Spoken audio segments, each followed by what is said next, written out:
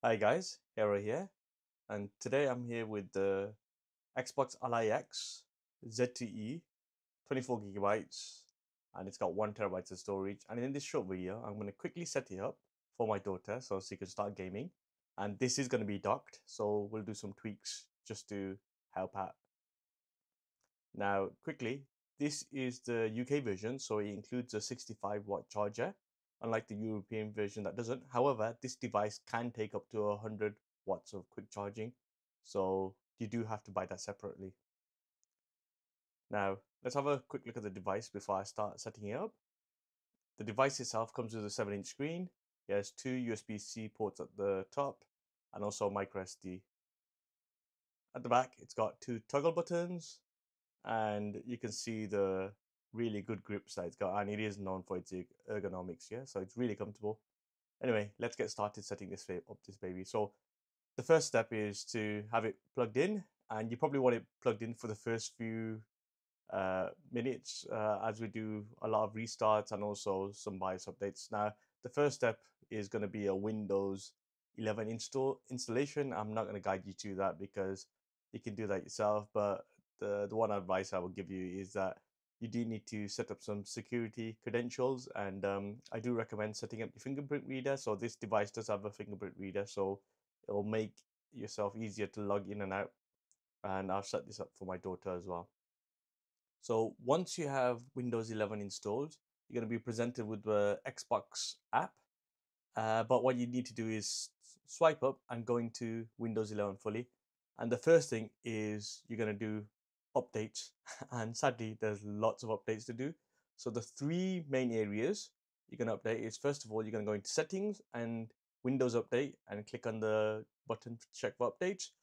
You might also want to toggle the option to show the latest updates, and there will be multiple Windows 11 updates and also driver updates, and you just have to bear with this process.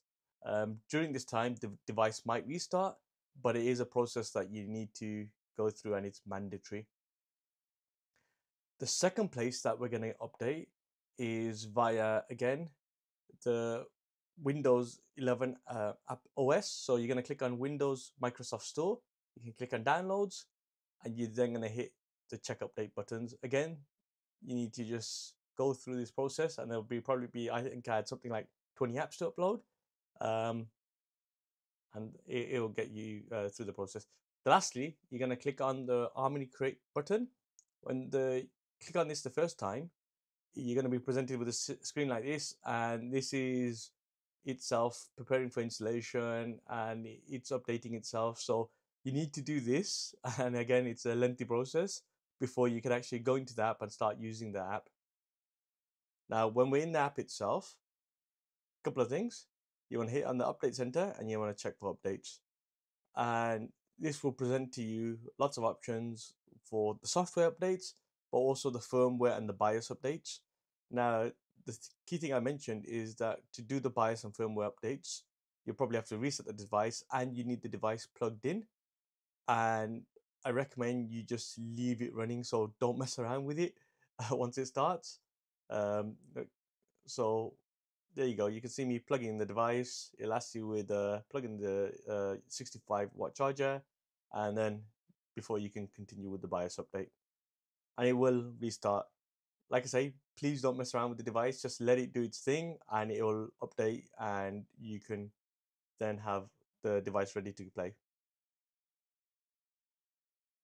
So again, 3 main areas we need to update. So there's Windows settings for the Windows updates. There's Microsoft, which will update the applications such as the AMD and Xbox app, and also Armoury Crate to get the latest updates in terms of BIOS. Now, once all the updates are done, we're going to quickly log back into Armoury Crate, and you can just check that there's no other updates that you need to do, and everything looks good. In terms of Armoury Crate itself, a couple of options. You can click on the general button, and the general button will kind of give you the high level option. So in terms of, do you want this to application startup, Windows startup, and what do you want to use in terms of quick launch settings. Performance, we're not going to cover this in this video, but just know that this controls the TDP and also the power for both your CPU and graphics card. But the key thing we are going to do, because I mentioned that my daughter's going to dock her game, is I'm going to the battery care option and I'm going to enable that.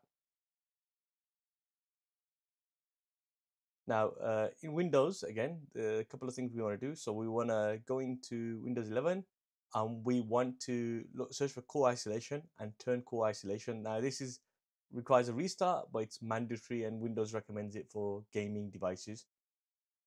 Now we also want to check that for device encryption. So we're going to disable device encryption, and this is another step that's not required for gaming devices, and it does slow down your load times. It probably won't impact the FPS, but it will make the device, in terms of read writes for your storage, act a lot faster, so your games load faster in those bigger games. Last of all, I'm going to go into the widget store and I'm going to download an app known as SteamGrid DB. And this is required for the Xbox app because sometimes when the Xbox apps you install games from other sources, it doesn't download the logos or the graphics. So you have a black box. So we just wanted to look pretty for her, yeah, to do that. Now, to get the app to work quickly, you do have to go into the privacy area, scroll down into the file system area. And when you click on file system, you'll see that the app is now there and you have to toggle it to allow the permission so you can download the graphic updates. The last step, you're going to go into Microsoft or your search browser and you're going to search for Raphire Win 11. I include this in the description below, and this is a quick way of debloating Windows 11. I use this all the time.